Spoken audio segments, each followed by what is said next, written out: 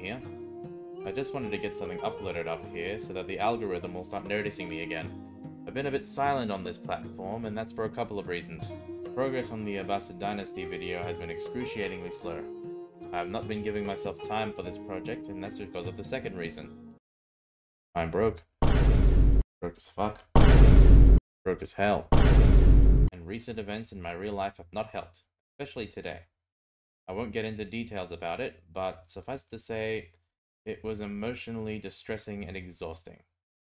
Most of my time and resources will be dedicated towards fixing my issues, which means I will not be spending any money on streaming assets anymore, which means I will not be debuting on Twitch anytime soon.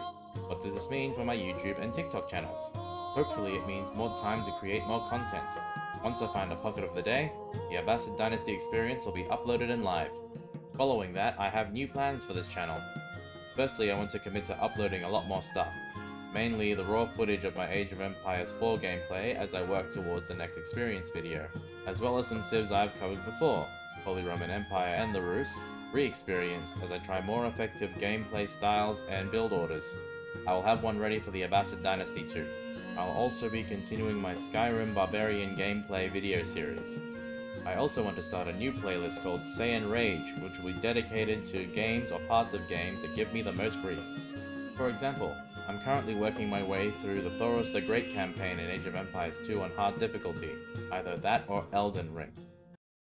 Nothing, and I mean nothing, gave me more grief than Elden Ring.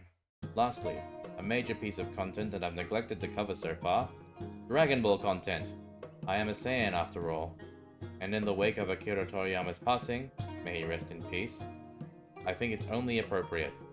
They'll mostly be reaction videos from other Dragon Ball content creators. There aren't many Dragon Ball games that fit into the kinds of games I like to play, except for two, Dragon Ball Xenoverse 1 and 2. Beyond that, if you want to see me do or play anything else, leave it in the comments below.